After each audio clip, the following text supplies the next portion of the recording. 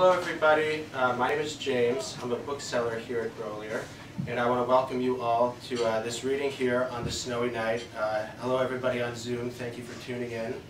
And it's my distinct pleasure to welcome Janet McFadden to the stage tonight to introduce the poets for the reading. So without further ado, here's Janet.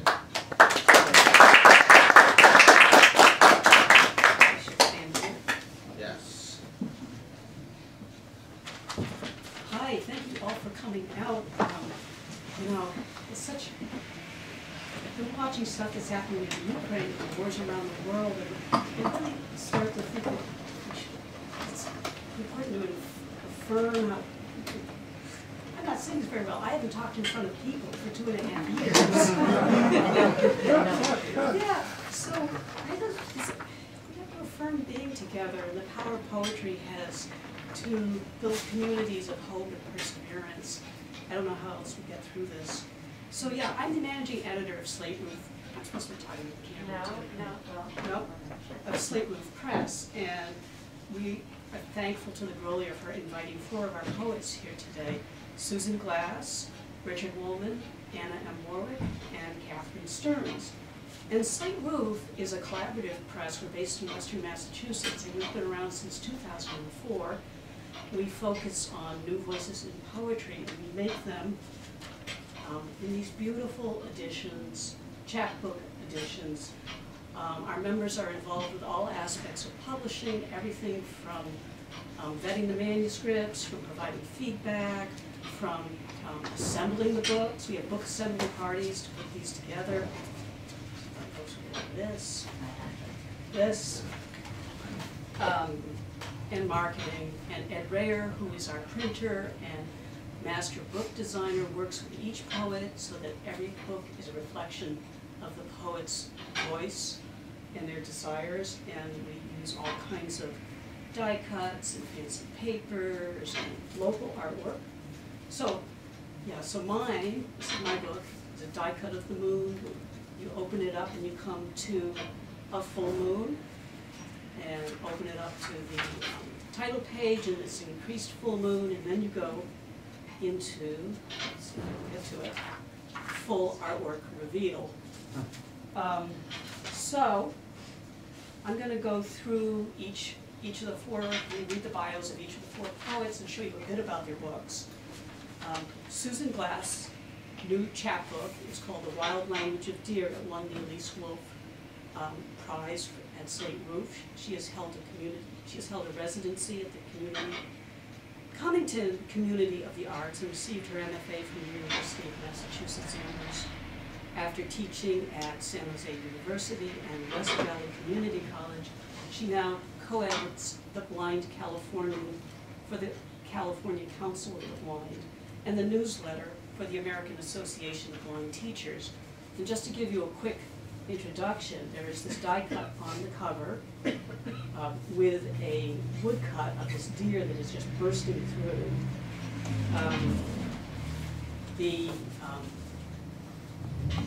The next page, there is a braille, which is, it says the title, doesn't it? Yes, yes. It says The Wild Language of Deer.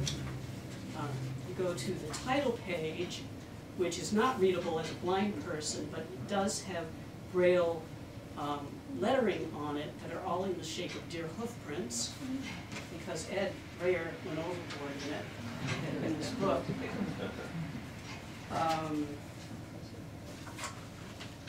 Full view of the die-cut deer that is finally goes through this cover here.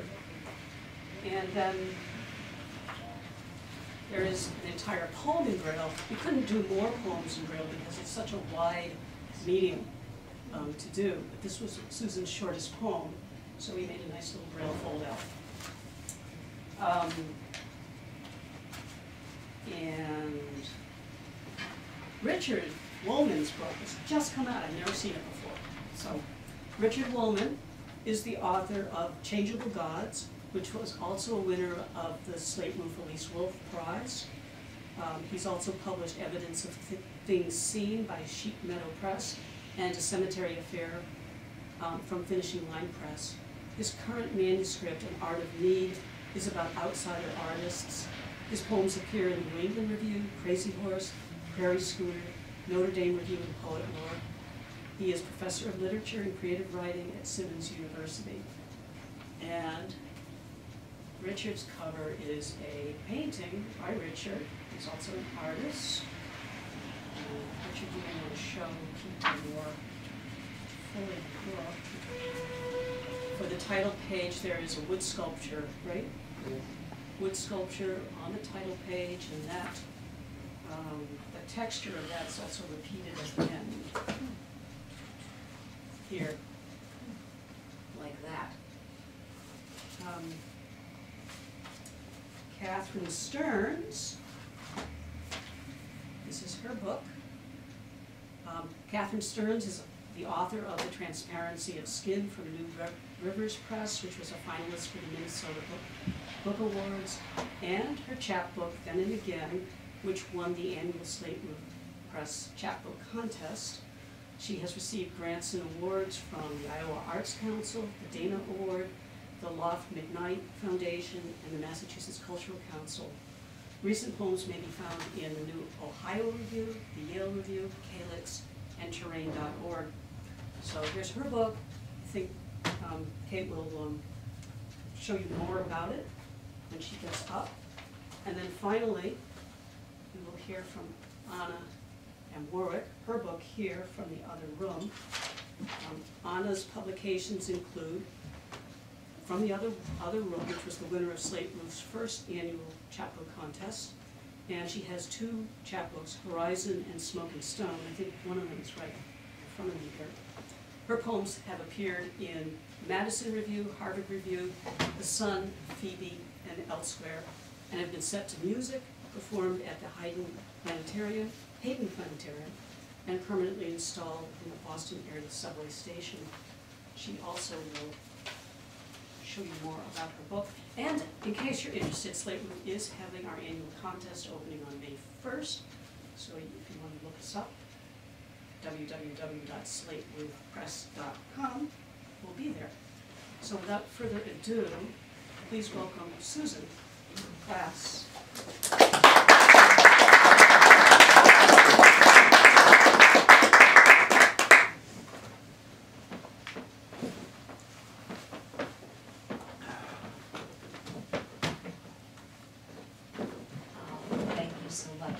Good evening, everyone. I'm going to sit to read, not because I feel like sitting, I'm actually a walker compulsively, but because of the Braille display that I'm using to make this work better. Can you still see? Okay, okay. It is such an honor to be a part of the Slate Roof family, and we are a family and community, and I think for this purpose, yes? Yeah, that's better. When Janet was talking a moment ago about the books themselves having a voice, I never understood that until I became a part of this collective, that a poetry book, the voice is the voice of the poet, but it's also the voice of the words on the page, and it's the voice of the medium and the space and the art and the texture and the culture and everything. And there's even a fragrance to it if you pay close attention. It's very special. And so I'm just delighted to be a part of this community. So I will read a few things from The Wild Language of Deer. And I always begin with a very, well, not always, but tonight I choose to begin with a very short dedication. The book is dedicated to my mother, Flora Louise Duffy Bailey, who was my twin through my whole life until she passed on, and made so many beautiful things possible, including the art of paying attention. And so this little opening dedication is to her. Tandem, a 2-speed Schwinn, its 30-pound frame grounded, that you bought so I might continue my sightless escapades, with no more plowing into parked cars. Blindness does that to you. What was it like to be the mother who allowed that to happen? Mama, you knew I could not be penned in, windowed in, walled inside the kind of soundproof, smell-proof houses that go in the Midwest. That's for every parent in here. Why did I allow her to do that, right? Let's go back. This is a poem called June Bedtime Story, and it grows from an early, very early gardening experience with my mother on a summer evening. It also was my first theological excursion. June Bedtime Story. In the wild light before cataracts, God was marigold seed sprouting from between mother's fingers. First nursery to water and smell. Together we tamped the earth, our forearms and knees touching. She stood, and I, child God at ear level with patchwork knees, listened to a wheelbarrow on stone, pulled by mother hands, earth-gloved and honest. The flapping burlap apron of mother lap, the snips, the trowel. God became dwarf plants, and plastic six-packs, and spiderweb roots clinging. And the seedlings begot evening, smelling of onions. I crouched in the basin our knees had made, unsure how seed graves could spawn life, afraid of leaving them to their dark work, afraid of running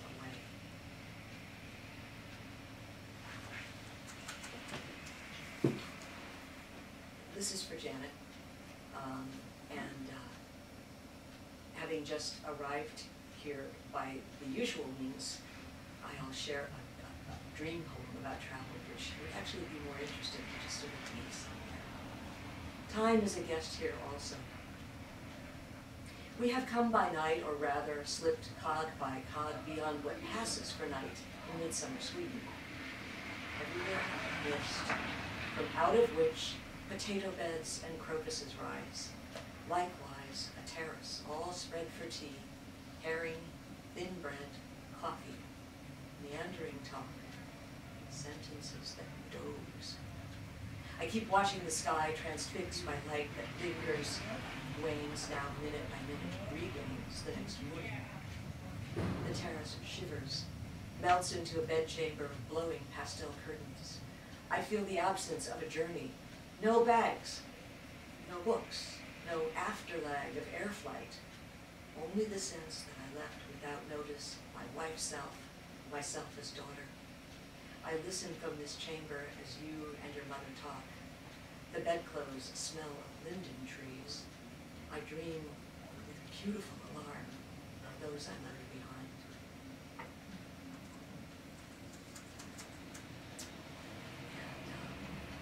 I will now read the title poem, The Wild Language of Deer.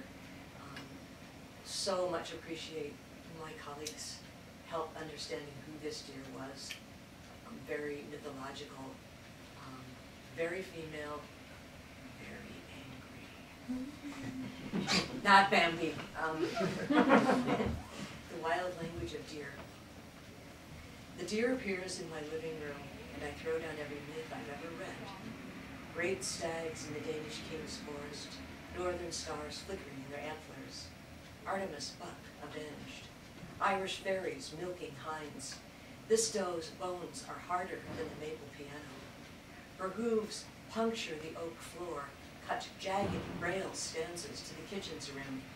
Her knees dispose of chairs, her shoulders thrust musky scented into the breakfast nook, and the head mounted over the fireplace is like any face emerging from a dream that bewilders, that asks, what is this place? Her body is a dark space under basement stairs where we flatten together on our bellies. I pull wet sentences from the clay of her flanks. They smell like fermented potatoes. They are the mute story I'm telling of her furious, severed head. They are poems that will never domesticate, that welcome this wild language back into my home.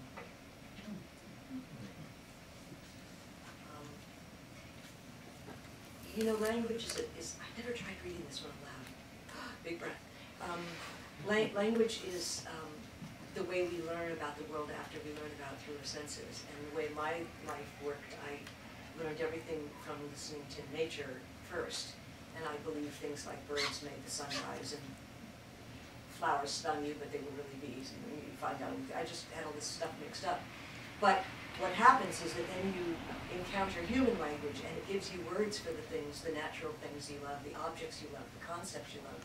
but the language can change your perceptions of them all. So this is called object language. Say dog. The animal is solid, shoulders, haunches, bone. You know the fur because you see it. The fur is not in the word. Say perro. See the jowls now? The bounce, the bark. Perro, perro, perro, tail, tail, tail. See chien. This word whispers fur. Whiskers, regal carriage, upright ears, a shepherd. Cat, chat, gato, gato, gato, an ambling Maine Coon cat, warm-eyed, glad to ride on your shoulder. Chat is small, in a hurry, carrying fish. Cat's tail arches over its back. Horse, caballo, cheval. Cheval pulls a sleigh and caballo rushes cows. Horse jumps to the point of the ride, as English often does. Tell me, how will you spend your Wednesday? Your miércoles, your mercredi? If you belong to Wednesday, your shoulders may slope your diminishing days, your eyes on the raven and the charred and changing horizon. Mercredi and miércoles will have you wrangling at a farmer's market or grasping the standing Ramoni pole on the streetcar.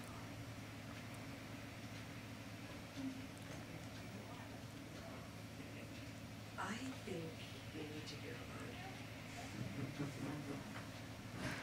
Should it be the woodpecker or the wren? Listening blind to a Buick's ring.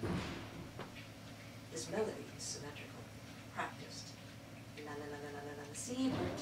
He lilts from an oleander bush, rests 3 measures, then la la la la la la la. Seabird. His tail must be conducting. A black-barred, white-tipped baton curved over his back and flicking side to side. Does his tail drive his music, or the music his tail? Halfway through my steaming coffee, he changes tunes. Ta, ti, ti, ti, ti, ti, ti, tri, as though juggling mistletoe berries till their speed becomes a trill. Ta, ti, ti, ti, ti, ti, ti, ti, ti, tri. The trill bounces through toyon shrubs, so I turn my head to follow it. Cha, cha, cha, cha. His scolding, his wife's. Cha, cha, cha. Z, z, z, z, z, z. His cowls pounce in a tangle of leaves and twigs. I imagine his upward curving bill snatching a beetle, swallowing it whole, then borrowing a sycamore leaf napkin. Silence, and now for much further on. Sweet, sweet, sweet. The same wren or another. In my next life, I want to be his bold white eyebrows and his ventriloquism.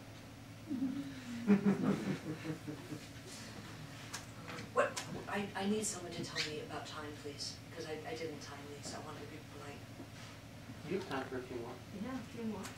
Okay, would somebody just, say 1 more minute or something like that? It's kind of like those kids, all right, you've got 3 minutes to get out. Okay, Tommy, it's 1 minute. Get out. I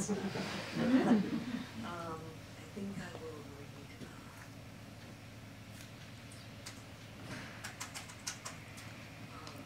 This is called Word Photos, and it's written for 2 beloved Helens. And it's also got some mythological reference to it, and it's about the same people I dreamed of in Sweden. Word Photos. Helen, who blesses his sponsors, carries tear gas, runs alone in San Antonio Park, mothers the boy whose mother neglects him. Helen, who sculpts bronze demons, gathers onions for a centerpiece the way other women gather flowers, whose dogs whelp pups in her bed, whose voice over the telephone is wind and sagebrush. Helen, who each June yearns for Stockholm, for the neighborly melody of Eureka's soul, midsummer planting, and her father, soul of forest, to stir in his bed, and with able hands and legends, set the 2 worlds right. The green and wet one plowing beneath stars, and the one of tectonics and lava whose violence is not rage.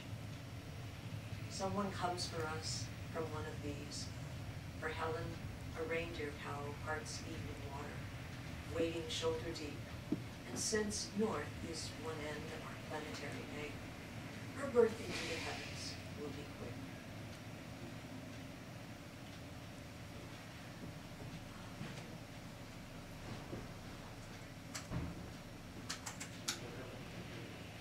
I told you that this was dedicated to my mother, and this will give you a pretty clear picture of her love, her ferocity. Oh, shut up, just read it. Mother says my dress. She's all melody and size at this work. One hand feeding blue denim past the zigzag needle, the other guiding and flattening it along the platen. She curses the ripped out seam and wasted yardage, the dining table and sewing tray, rick-rack, a tired marking wheel, and discarded spools. Her feet sing on the treadle. Her eyes slide between pattern and dress, foreseeing the bodice before it becomes on. Our next half hour is bobbin and spool, her hand smiling. She tugs and snips and marks the cloth just so. Our next half hour is yank and pin scratch. Her smacking yardstick just misses a sandal toe. She circles around me, her mouth full of pins. Damn it, stay straight. You will be the daughter I am sewing you to be. She had 2 daughters. Time, should I stop? Oh, you got one more. Okay. Whether you read The Last Dream or I'll read the synesthesia poem because I went off into jazz festivals in San Mateo College. And they're outdoor, and they stamp your hand in the morning, and you kind of go in and out all day long, and you do whatever you want. There's saxophones over here and singers over here, and music can cause all of your memories and senses to erupt simultaneously.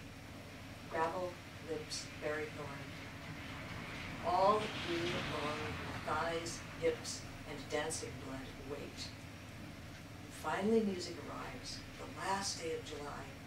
The hot breeze comes alive with inland rivers. Choose the melodic hill, the jazz flutist pouring catalpa trees and watery nets. Some people reach for parasols, most writhe and dance. Inside your jigging bones, your heart remembers older summers. They rush in like ballads. You mouth their lyrics, their half-formed smells. You label them hemp rope, boathouse, windmill June, gravel, lips, berry thorn. It occurs to you, to any other mind, this collage is random. So you inhale as though your lungs are eggshells. You hope no one will see you cry.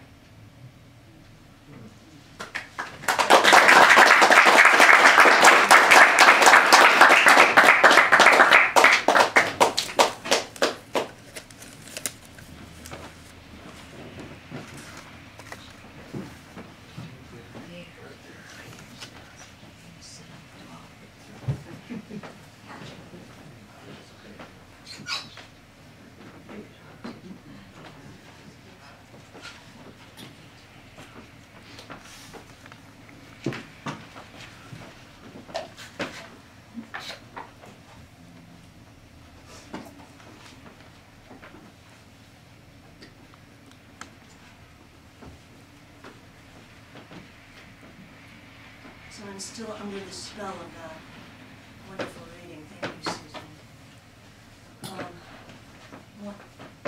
One of the poets last week called Grolier's a sacred space. And it's truly an honor to be reading here. And I wanted to thank you to James and to Anna and everyone at Slate Roof for including me tonight. And congratulations to Richard and Susan. My chapbook, and again, is largely about the language of memory, and how memory expands outwardly, how history remembers, landscape remembers. I want to just show you one thing. This is the cover, and there is a wonderful, it's taken from the picture by an artist named Carlin Marcus Ekstrom, who is here tonight, and her work is very different. Her recent work is very different than this, but I wanted to show you that. I'm going to read a couple of poems from this chapbook, but mostly I'm going to read new things. Okay, this first poem is an ode, or maybe not. I think most odes are celebratory, and this poem at the end of this second year of the pandemic and now the beginning of the Ukraine war is definitely not. It's in the imperious voice of the season. Winter. I give you the risen world under your boot soles, with clean edges and negative space, which you insist upon filling with human silhouettes. Remember untwisting the chains of the green swing, your mother in the kitchen gesticulating to your father in the living room in front of the TV, each one framed in a different window in the cold, clear, early evening air. When you felt their separateness, what did you do? You kick higher and higher, letting snow fall on your upturned face. I give you space to look around, a perfect balance of silence, inside and out, wherein all your questions dissolve. But what would you do with answers? I give you time, necessary and sufficient, although time and time again, undeterred by history, you sentimentalize my rigor with the man in the moon or goddess stars. I give you the distinction you crave, each branch of each tree in the raw, glazed distance out past rooftops, far, far beyond whatever you'd imagined there. Of an evening's walk, I give you brightly lit windows into other lives, discreet and brief and undisguised, with a stringent air to make your skin tingle. At first you shiver, then a calm suffuses, as if your eyes could burn through crystal. Hurry, you must hurry, step away before the vision ends. This winter, benumbed by field after field of whiteness, the stubble and mounds reminding you of people lost, I give you yourself, scrabbling at the door for warmth. From the kitchen window, whose children are they flinging out their arms, eyes shining, breaths visible, limbs arcing in the snow?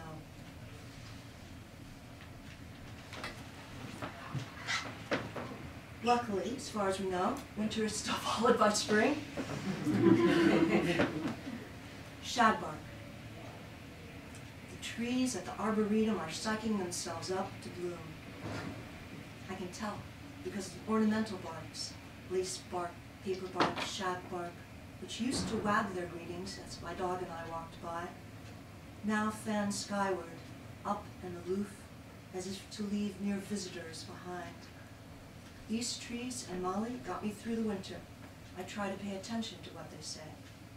For weeks, the message had been the same, bird call, my father's, buck up, buck up, buck up. But today, inside of spring, although all confer mass on memory's rasp of crows, some even dare to imagine what's worth blooming for.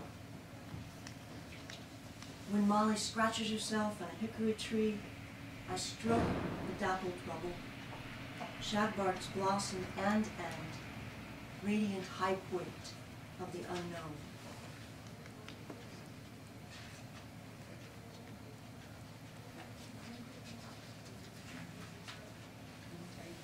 Bouillabaisse. Question, my father said, what is bouillabaisse? Answer, my older sister Susan said, reading from a dictionary, a fishmonger's stew. Question, my younger sister Maddie horned in, what is fishmonger? After he pulled from the freezer the smallmouth bass he caught that summer at Crystal Lake, we walked to Fehrenbacher's IGA for shrimp frozen, cod frozen, and clams frozen. None of us liked fish, not even the fish sticks they served on Fridays at school, and today it went without saying, no backtalk, no meltdowns. Question, my father said, where's your mother's meat cleaver? When no one could find it, he took his axe and hacked away thrillingly Bass's blank gaze. Maddie and I peeled the shrimp, and Susan got to heat the oil in the big cast iron skillet. Question, Maddie said slowly, reading, what is extra virgin? Our father could laugh and cry at the same time as he chopped the onions and taught us to sing La Marseillaise while we danced around the kitchen. When he opened the wine, he poured a little for each of us. Cheers, we shouted, clinking our orange juice glasses together. We must have used every pot, pan, and utensil in our mother's kitchen, and almost every spice on her twirl-a-spice rack: rosemary, basil, marjoram, tarragon, fennel seed, thyme. Just before we sat down to eat, I said, trying out a new voice, not unlike my mother's, and who's going to clean this up? After a strange and wondrous fishmonger's feast, we all did. We tried, and held our father in our sight for as long as we possibly could when he stepped out into the night to smoke his King Edward's cigar. Pressant for Zatar. One herb in the royal perfume to dab on the underside of a wrist. The stalk of another to daub lamb's blood against avenging angels. To cleanse me, cried the psalmist, that I shall be purified. But throughout the intimate furies of history, some lovers dreamt with their tongues, blending thyme with marjoram, sesame seed, sumac, sea salt, pure flavors conjoined so that none gives up her scent. That concludes the food portion of the reading. This poem is called Sonogram, and it's for my granddaughter, and includes a line at the end for Marianne Moore's The Mind is an Enchanting Thing. Sonogram. Where does it come from, what we imagine? You, little zygote, direct an actual link blooming in all directions. You too will root around for brighter light. I picture you now in a single brush stroke, head, neck, shoulders, precise, adjusting, unrestrained hatching of a hiddenmost heart, with a burst of beats always new, and a murmuration of echoes. Already you form layers of deeper and nearer pasts, weaving relations, like the folds of a dress, like imbricated roof tiles, like fossils coinciding with the different species of birds. Little goose, little dove, pulled up inside, what do you know of unconsoled history? Yesterday's snow overflows the ground, leveling us by its scale of need. And still you come, you who flower within like memory, like the mind, feeling itself as though blind, like purple-blue morning glories pouring over, under, through. We can peg the stems in falls of sun or rain. I'll show you. Any given earth will do. You know, I butchered that line by Marianne Moore. It should be feeling its way as though blind. Forgive me.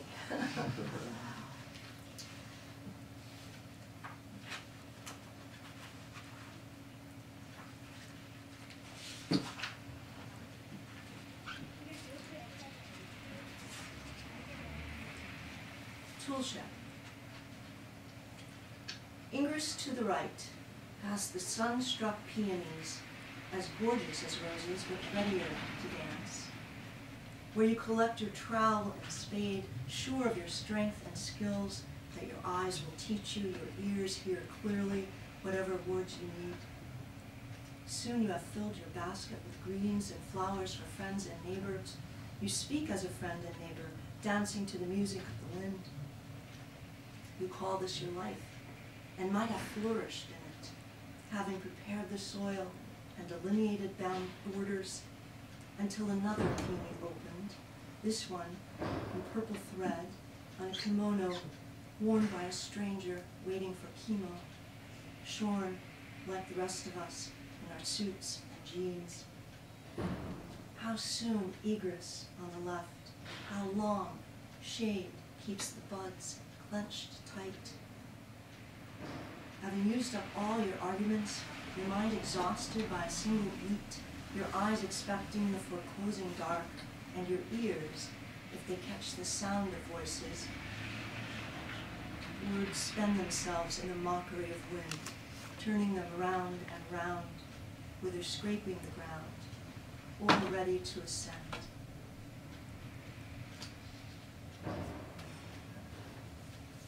Finally, two short and recent poems.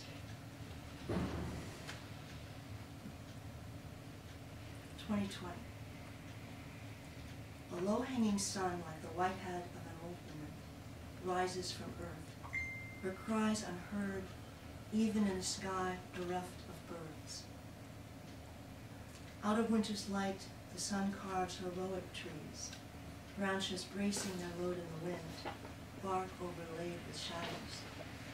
Surprised and not surprised, at the end, she whispered, "You do not die alone after all. You die with everyone you ever failed to love." And because I can't leave it there,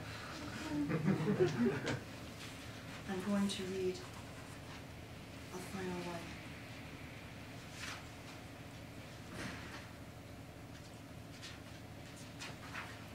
Called Latch. Here is pleasure, here is mother, on a creaky porch swing, rocking and rocking into original dark. And here the baby burrower in a constellated body, hers and not hers. When she, mother, sings of a mockingbird, she, daughter, improvises with a bell like ma, ma, ma.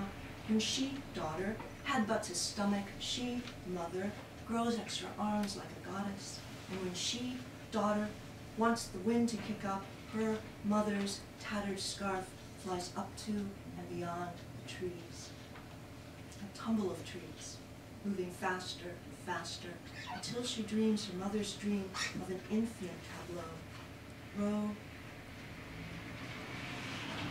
after row of women whispering in the dark, entreating the future, echoing the past.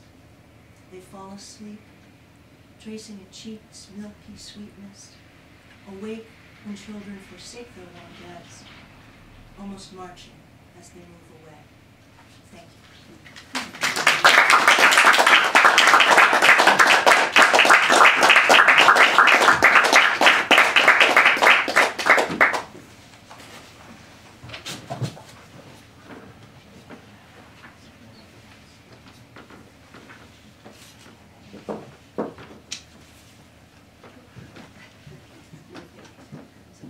Hello, I'm Anna Warrock, out there in Cube Land. I'm just going to actually just go ahead and do the, okay. I also want to dedicate this reading to my dear friend Dan Sharkovitz. Dan was one of the first people I knew here in the poetry scene. He was a wonderful critic in a very collaborative poetry workshop we had. He was a beloved high school teacher on Martha's Vineyard for over 30 years. And I know that he mentored several students to go on to the writing life. And he's no longer with us, so I would just like to dedicate this reading to him. So yes, I'm Anna Warrock, and this is from the other room. It is a book of loss and living with loss.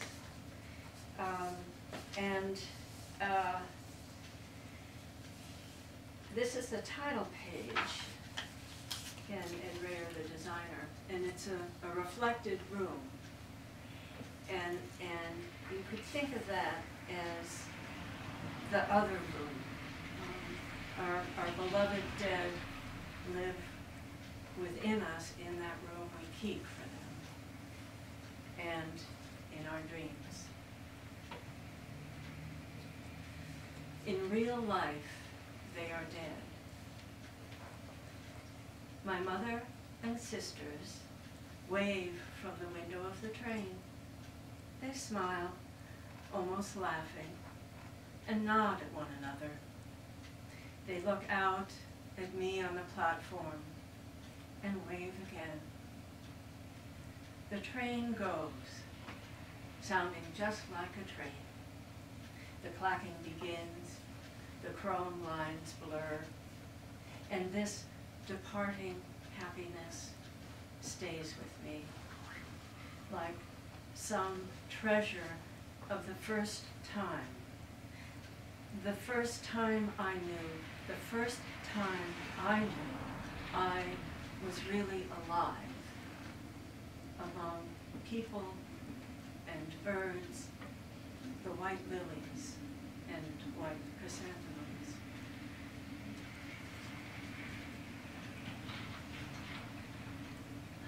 Yes, so we think it's spring. Spring's lament. So it's April again. The trees all hue and shape of green. Mottled, bright, leaves feathery, yellow-green, blue-green, branches budded and bud broken open. Each tree wants its green.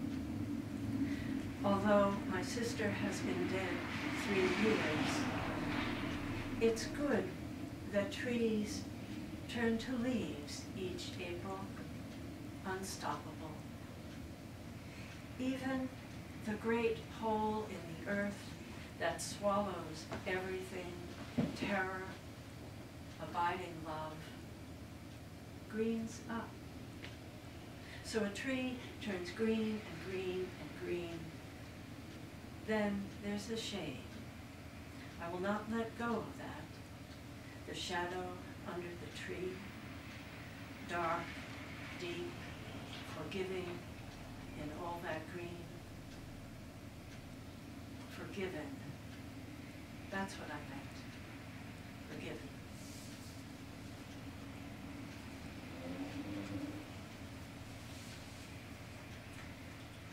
This is another dream poem. He said, "They are the dead, you know. In the dream, I hear voices from the other room. So I walk into that living room.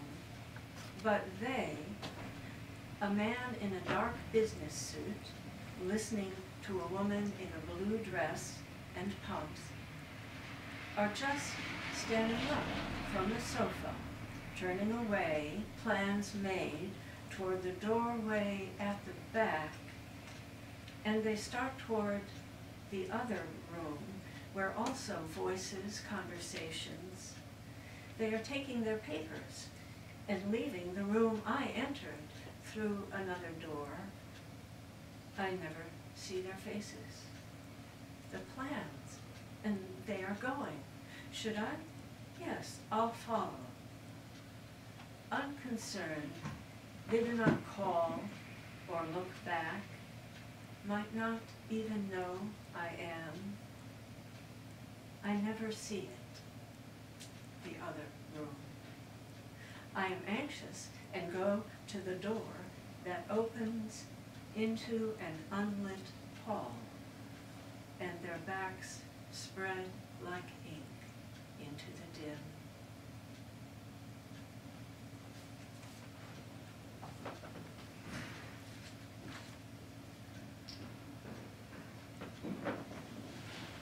So I'll read a few new poems now.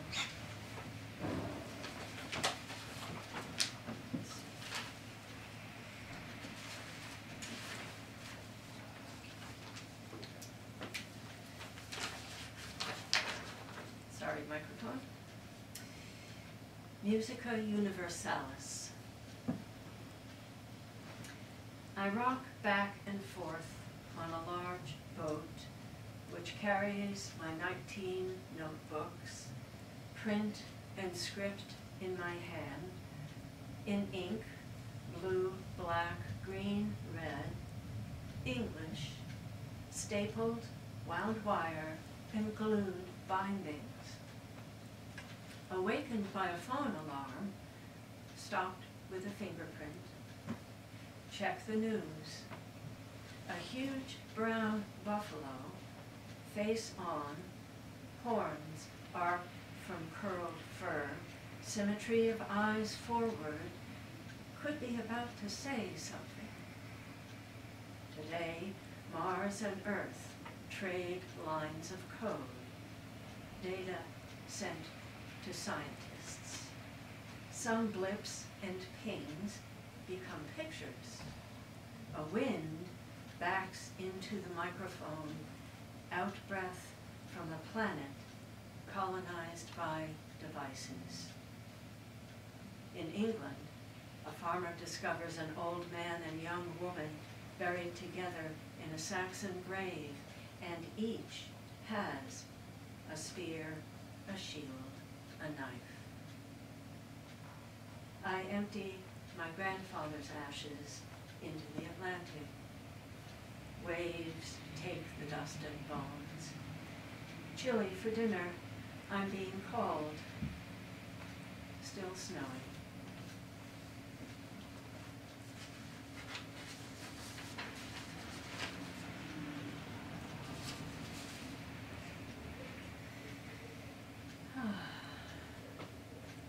Ladder. The way I think I know the world. Instructions on how to cable a device with the right plug. A recipe for kohlrabi. The lane, yellow lined for the car coming toward me. Orb weavers measure space with filaments draped in tall grass by the sidewalk. Crickets claim night's air. In late summer cooling, rub leg and wing, sing and mate. All the way home, I'm thinking, 2 stories high I fell off. The ladder slid beneath, I landed on it, bent it in 2, and survived. Ran around the yard like a dog that had been hit by a car, but my legs worked. My flapping arms were whole. Different outcomes to every weight. Creepy crawlies labeled pests, pesticided. There is a place I cannot get to, across railroad tracks, a factory wall tagged by cryptic black and white initials between trains. One phrase clear. Shot. Shot. Author unknown.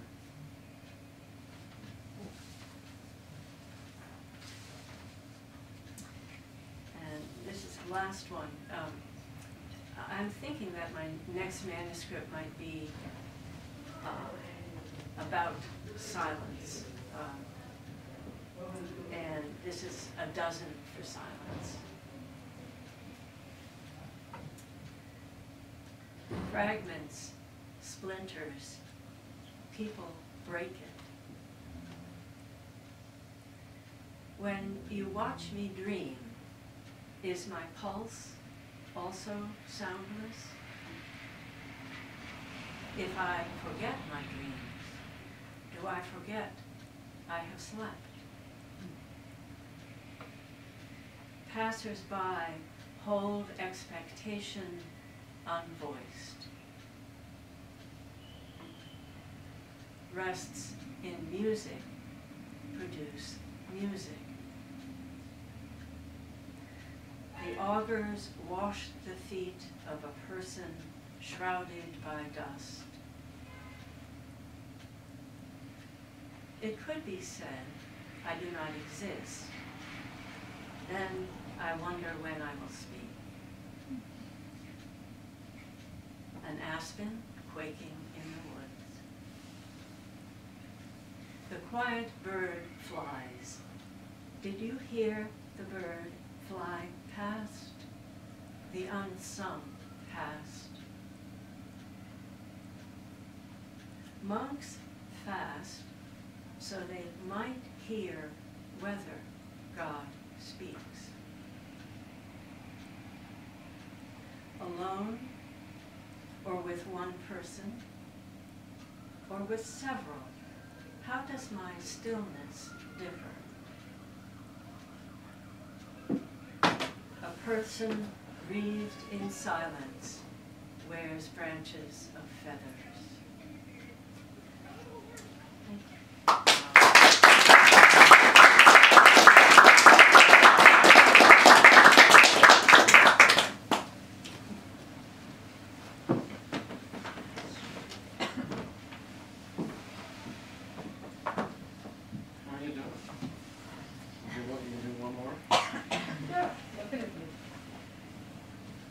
Welcome everybody on Zoom. You're an often neglected audience. You know you're there. I'm Richard Wollman, and I just want to say thank you. I have a lot of people say thank you for too. But first of all, just what a pleasure it is to read with my pals from Slate Roof Press. I'm sure you can tell that this is a very special house. Watch out for us. We're coming. I want to thank James for having us. I don't know your name, but I want to thank you too. That's Fiona. Fiona. Oh, thank you. Well, always dreamt of reading at the Grolier, so it's exciting for me. Okay, so, not on this day, but around this time, my best pal, Sarah Hannah, who was a Boston poet, some of you may know of, passed away. I remember it very well getting the call, and I was sculpting in wood, which is the only thing I sculpted, and I had just begun. I had no idea what I was doing. And I remember when I got the call from another poet, the great Elyse Wolf, I thought, what do I do? And I kept sculpting. And I haven't stopped, because I'm afraid to think what will happen if I do. My book, Changeable Gods, which Ed Rader designed so beautifully, is dedicated to Sarah Hannah. That's why I mentioned her. She died in 2007. And, well, I'm going to read one of her poems. Feels right. Don't laugh at her book, because it looks like it's called Ging Ants. But it really, her first book was called Logging Distance. She wasn't happy about it. But Sarah, who was dry and sly and funny, found a way to make that just the right thing. So here's what, she wrote a lot of sonnets. And this one is called You Are Perseus, but I Am Not Andromeda. And I picked this one for tonight just because it captures her wit, her humor, but also the sadness underneath. It's all there. To begin, I'm pale, but not that pretty. Tied and sad at times, but not completely helpless, although my circumstance alarms. Parents mill about waving their arms. You know you could win them over. You dove down and won me. Half drowning, I was reedy, a clutch of swaying tendrils in the sea. I was softened in that silly cove, blindly feeding, green and pliable. Then I rose for air, and there, like coral, I changed my disposition. I'm the muse, but not the maiden. Yours, but not the prize. Fresh, chaste, and dowry. You think you're due. I'm the jagged rock you cling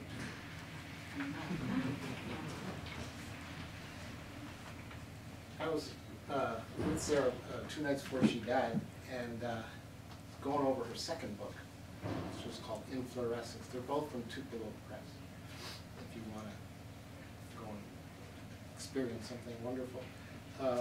And loved it. You know, I had vetted it, and over dinner, I tried to convince her that it really was good.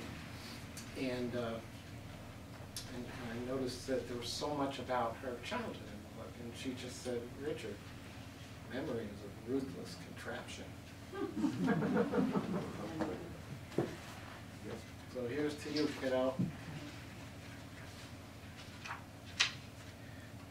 I'm going to read the epigraph to this book. It's from Jack Gilbert, one of my favorites. A poem called "Tear It Down," which kind of tears me up. He writes, "We find out the heart only by dismantling what the heart knows. By redefining the morning, we find a morning that comes just after darkness."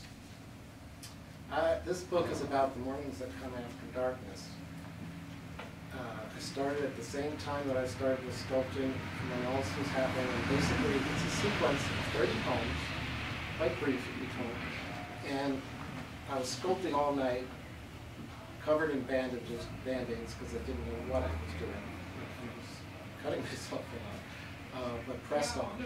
And I would find, about 4 I would quit, and I'd watch the sunrise, because why not? I'm up.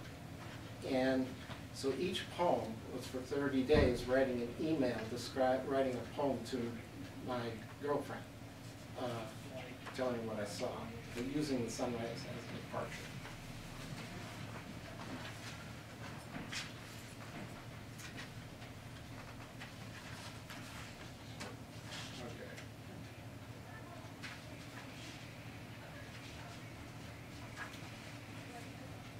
Not titled.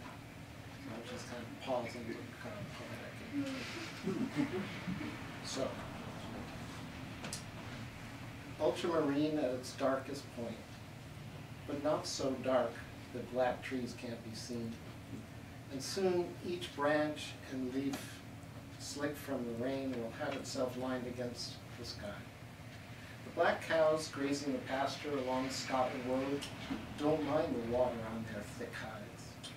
They don't have minds affected by weather. Hooves in the mud and all that spatter won't stop a cow from reaching down and eating the delicious grass. Won't stop anyone who knows that rain is allowed to be rain and loves it for being so. Like I love the furrowed field of your brow when a storm implants itself there, because it needs a place to go before it clears. The next morning, Jesus. Cerulean and nothing else. Nothing, because the sea took everything. A single cloud might be comforting, a reminder of how blue can be, but not today. The sky won't have it. Nothing to mark the place we've been, like last night's sky when I left you. Orion tilted and reeling, the handle of the dipper pointing to the earth like a dangling chain. You in your jeweled bed while I drove between the constellations. How hard it is not to hate the morning. I would if you weren't here on my skin.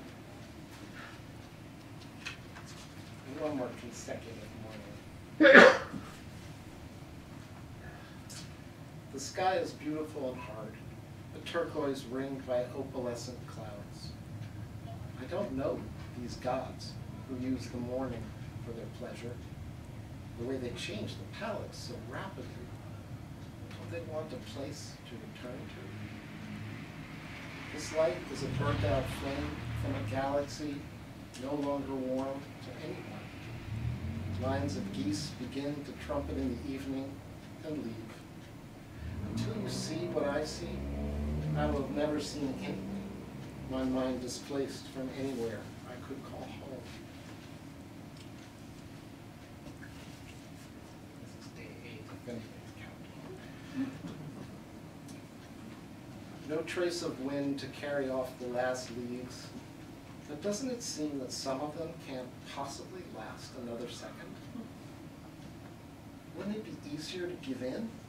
Let myself fall to the ground and join those who have withdrawn into themselves and begin another morning?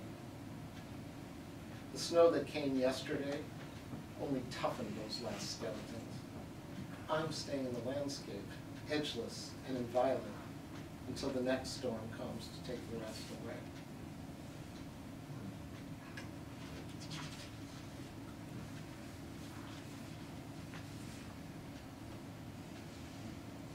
Without color, the clouds look thin as they try to make it to the river.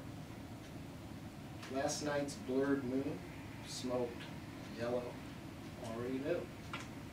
I insist on making the sky into anything. People outside seem happy that it's clearing. Some days I admire, some leave me thinking, what had gods to do with Sarah's leaving?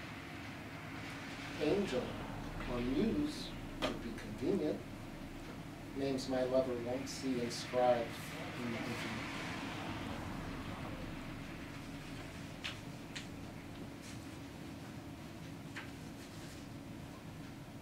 The sky continues to have its way with me. My shirt soaked in sleep.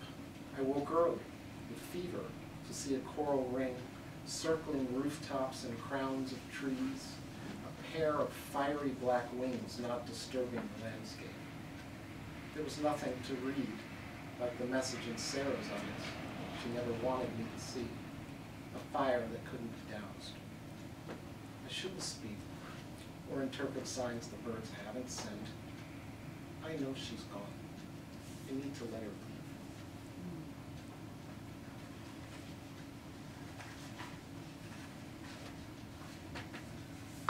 It's no use waiting for the days to lengthen.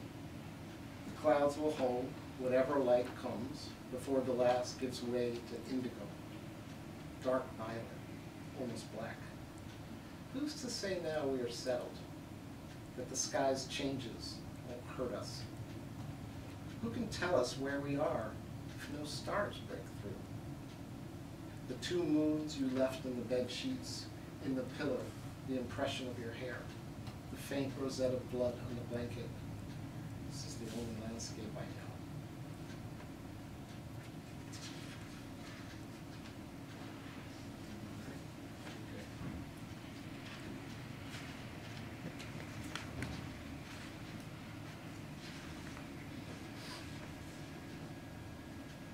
It's early. The fog brings the sky to the ground. I'm going to a swamp where dead trees gather. The white swirl no match for their silver skin, laced with water taken from the air. Nearly all of them still standing. What's fallen, I pick up, as much as arms can carry, back to the road where there isn't anyone. How much life is left in them? How much need rises up from a swamp of leafless trees and mud, eloquent in its way of asking nothing.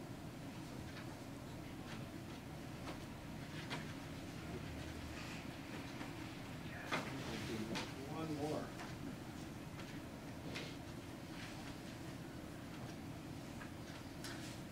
As every song aspires to silence, how will I know when it's time to leave? Not that I know where I'm going. In Virginia, I live near the Blue Ridge Mountains by a mustard field while the cows were calving and turkey vultures wobbled in the sky. The room was spare. I don't remember sleeping. Sarah was still alive, gone a few weeks later. A place before or since.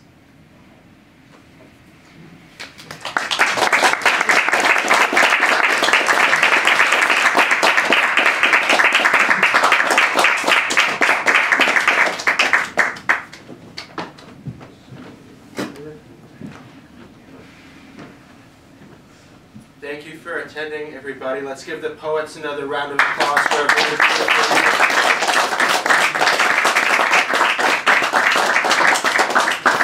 We have some books for sale, and the poets will be signing them. So thank you, everybody, for coming. If you could move your chairs against the wall.